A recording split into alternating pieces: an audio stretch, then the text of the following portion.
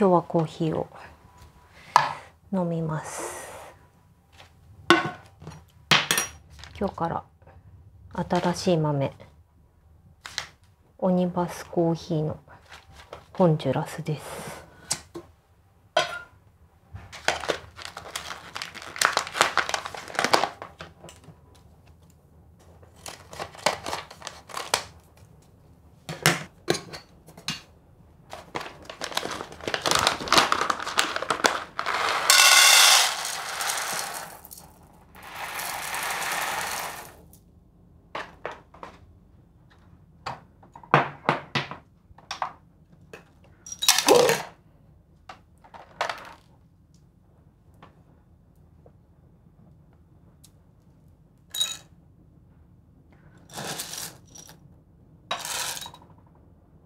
これまではよくエチオピアの豆をよく買ってたんですけど、ちょっと今回は気分を変えてホンジュラスにしてみました。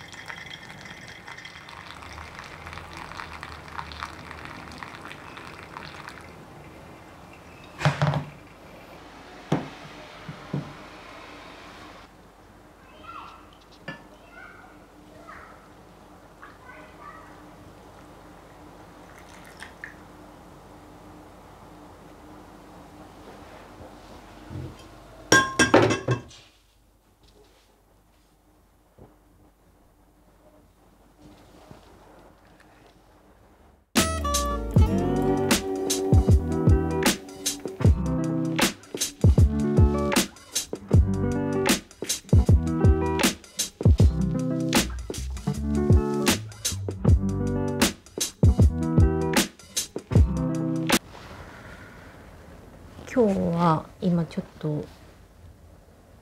荷物を1個待ってるんですけど、残念ながらなかなか来ない。昨日からちょっとずつ見てるんですけど、この映像系の YouTuber のジェラルド・アンダーンさんっていう方がいるんですけど、彼が最近上げてたいろんな YouTuber に最近使ってる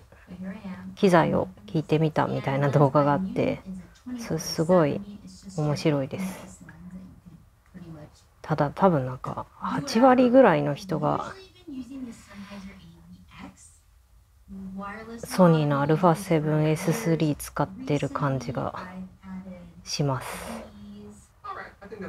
ちなみにこの人がジェラルドさんです。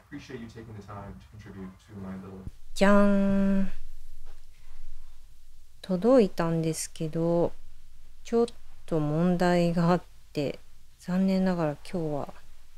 開封はできなさそうなので、また翌週かな。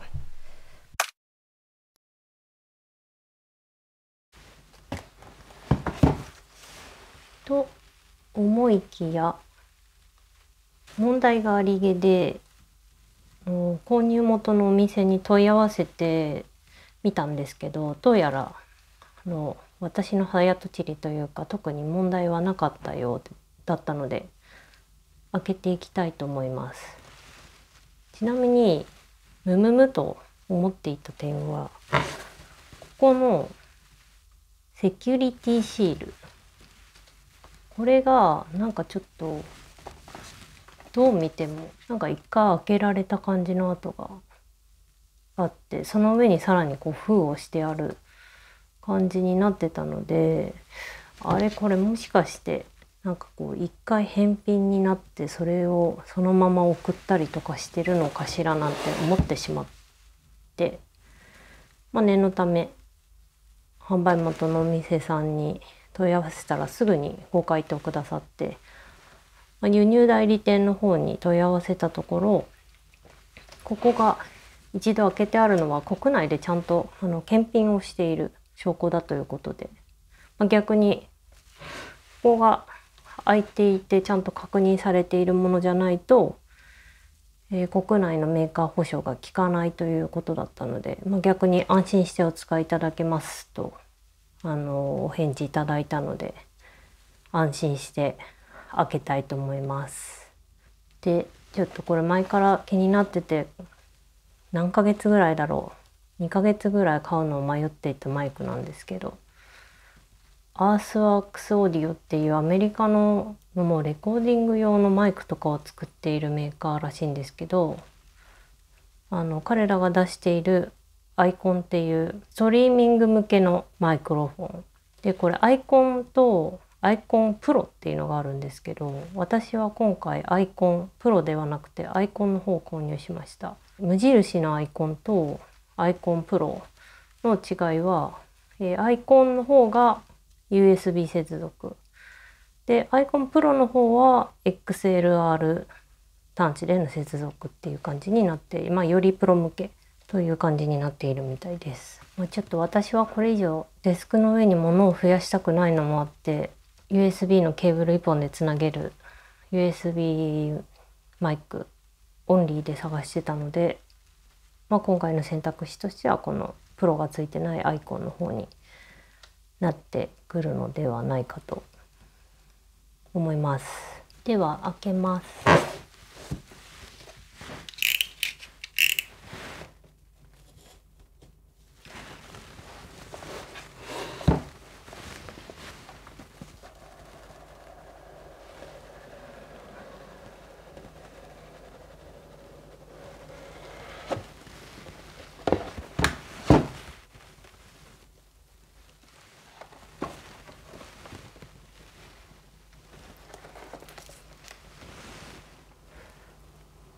ちゃんと日本語の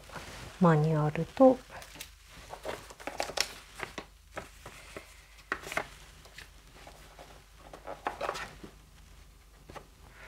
どうやら英語のマニュアルはウェブからダウンロードしてねということみたいで、じゃーん、かっこいいじゃないですか。よいしょ。いや、なんだこれ、むちゃくちゃかっこいい。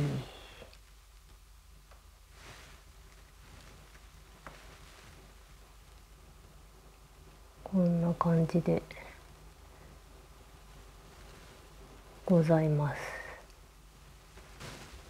かなりずっしり重いです。ちなみに。で、これが本体で、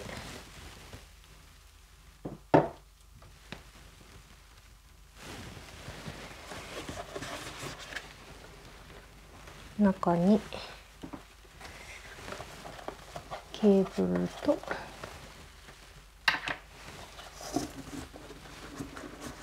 これが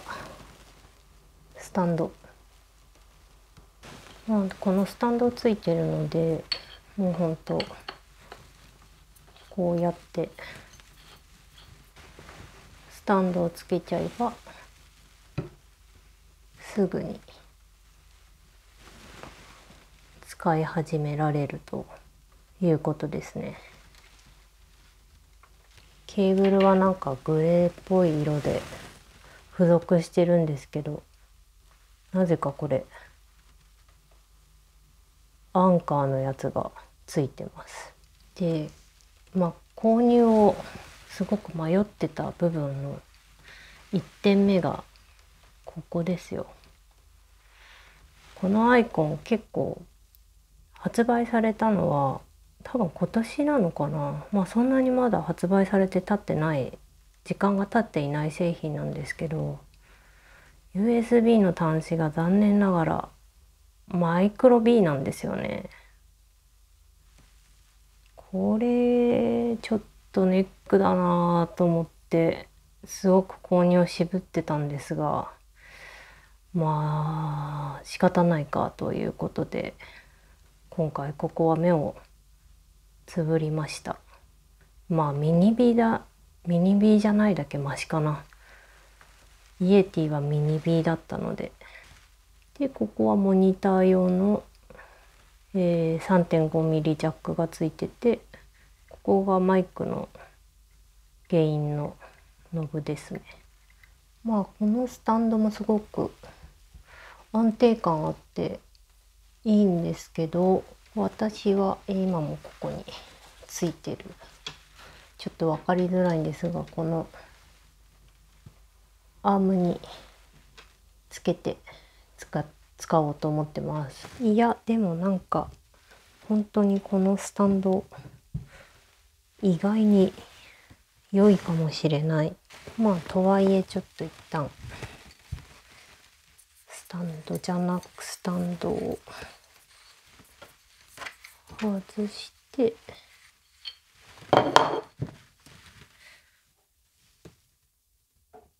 ネジの直径同じかな。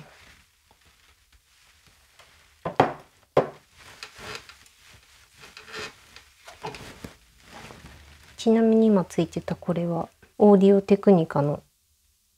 ATR2100X USB です。最近ポッドキャストの収録とかに使ってたやつ。落としそうで怖い。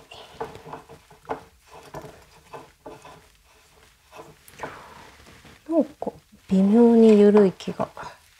するのですが。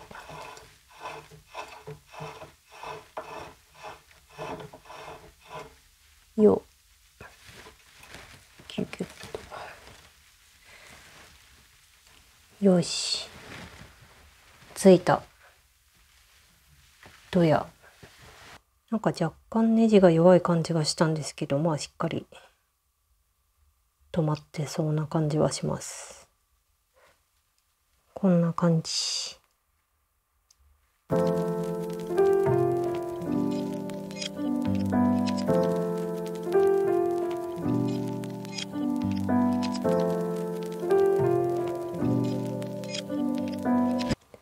で、マイクをセットアップする前に既存の設定とイコライザーをリセットしてください。これによりマイクがどのように聞こえるのかを基本的に理解し、それに応じて調整することができるようになります。ということで、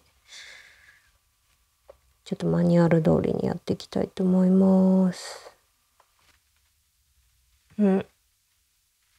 の付属のケーブル。マイクロ B2 タイプ A でした。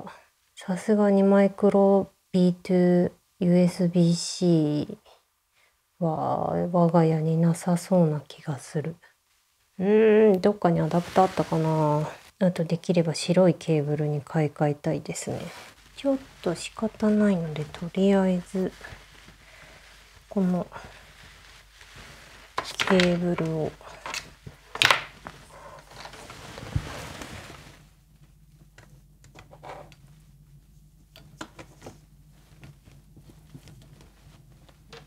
もうこの上下があるのがもう本当に嫌ですね。ちょっとケーブルは後で隠すとして、やりたくないけど画面の USB に挿します。で、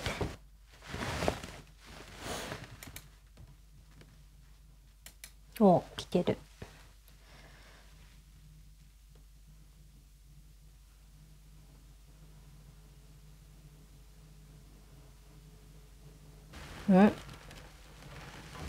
来たかな。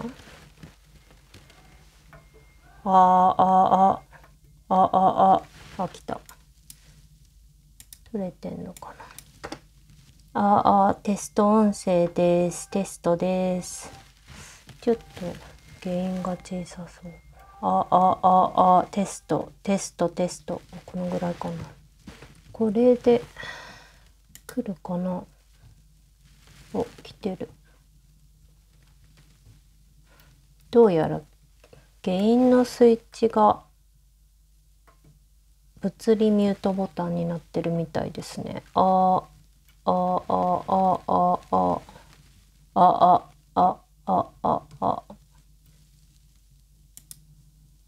テスト音声です。テストです。テスト。お、来てる。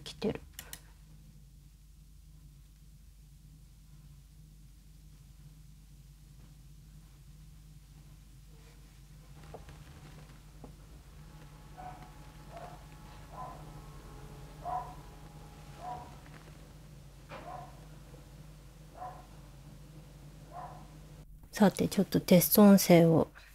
撮ってみますが、どうでしょうか。このアイコンは、そもそも、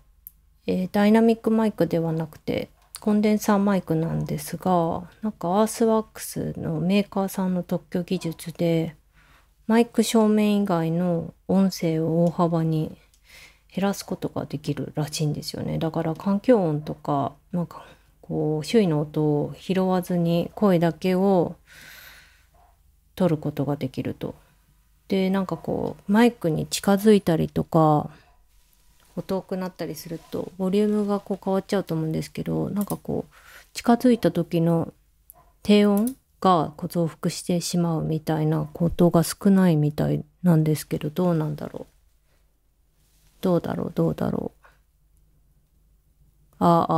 テストです。近くに寄っています。なので、こう、距離が変わっても、こう、変わらない音を取れるということらしいんですけど、どうなんだろうな。ちょっとまだ聞いてないからわかんないですけど、まあ、とりあえず、このケーブルが、マイクロ B to USB-A なので、ちょっと残念ながら、こっち側が USB Type-C じゃないと Mac にも、ちょっと iPad にもつなげることができないので、